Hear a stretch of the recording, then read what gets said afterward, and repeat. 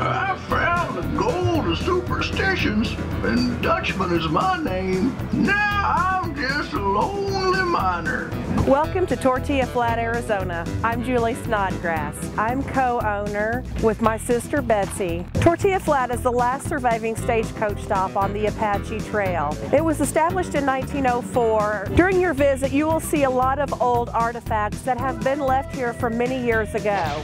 In 1911, President Roosevelt stopped here to have lunch on his way to the Roosevelt Dam. He declared the area the most beautiful place he'd ever seen, second to the Grand Canyon. Currently, with a population of 6, Tortilla Flat has one of the world's smallest post offices, established in 1927. The gift shop has many souvenirs. We have local artists, and we visit Indian reservations and bring back pottery and jewelry. We are located in the Superstition Wilderness where Jacob Waltz, the lost Dutchman, has his gold mine. The museum is an old replica of the schoolhouse that was built in 1932. Hi, my name is Betsy Andre. Welcome to the restaurant. You can saddle up to the bar while you enjoy our hamburgers, our killer chili, and our nacho grande.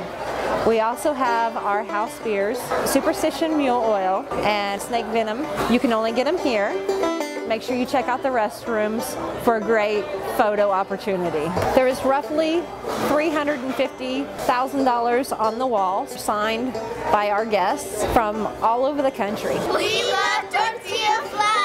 There's a lot of character in here, the people are great. There's nothing like it that I know of. This place is amazing. They have fantastic gelato.